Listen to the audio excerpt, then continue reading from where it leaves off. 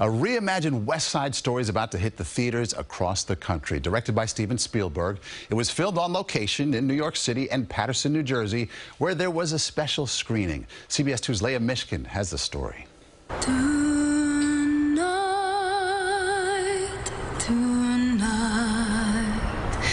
the world is full of light. Are you ready? This crowd was ready to watch their city on the big screen. You felt like you were actually in New York City in the 1950s. These pictures and videos from the set captured by Lee Sheps from Inside Edition Digital. Filming took place in August of 2019. Mayor Andre Sayas says the production generated tons of money for businesses in the area. When they needed materials, they went to a local hardware store.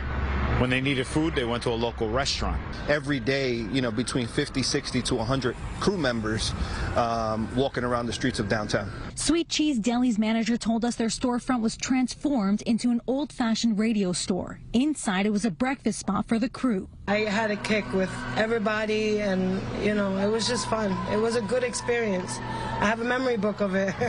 The wig shop across the street says they had to close for a few days like other shops, but they were compensated. It was actually real nice. They had everything, like, it was real different. At the end of the day, the pros of what the businesses and the economy, the local economy benefited from, surely outweighs the cons of, you know, traffic and some street closures. Were any of the big scenes filmed in Paterson? Well, that would be like a spoiler alert, but I'm pretty sure because I could hear from my office the song I Love to Be in America. Are you going to try to rebrand Paterson as the West Side Story city?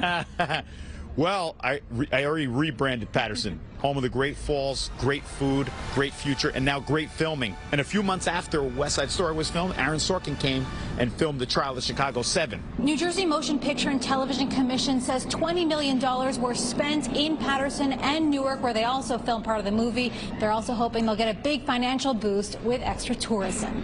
In Paterson, Leah Mishkin, CBS 2. Hollywood West there. A West Side Story opens nationwide on Friday. Got to check it out.